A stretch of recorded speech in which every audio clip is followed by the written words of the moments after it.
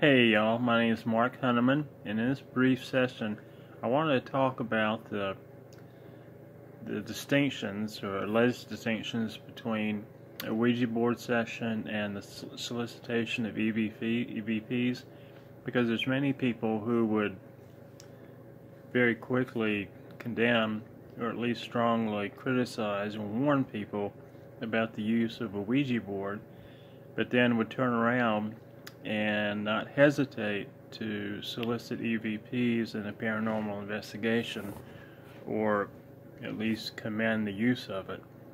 And I just wanted to point out, and in this session, not even really going to appeal to Scripture, but really common sense and logic. What is the difference between a Ouija board session and the solicitation of EVPs? Nothing. Nothing. There's no difference that makes a difference. There's no qualitative difference between the two, because there can be gradations of sincerity in both. There can be frivolity,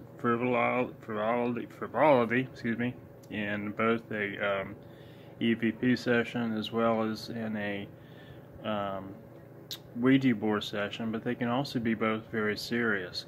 But the point I'm trying to make is this, is that in a Ouija board session and in an EVP solicitation, you're doing two things similarly. Number one, you're asking if any spirits are there, and if they are, what are their names?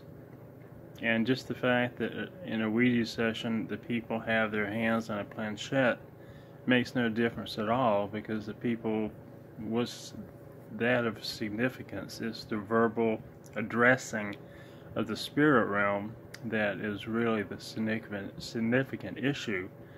And of course, you've got your equivalents of the planchette with electronic equipment that people have. So I just wanted to make that very simple, but I think profound point that people need to think about, because my main concern is just about the dangerous nature of both of them, out of concern for the people who are doing both the EVPs and the Ouija boards. Because the deep dark secret of the paranormal community is how many people are getting sick and even dying from their involvement, because what they're speaking with are not deceased humans, it's demons. So think about that. Thank you.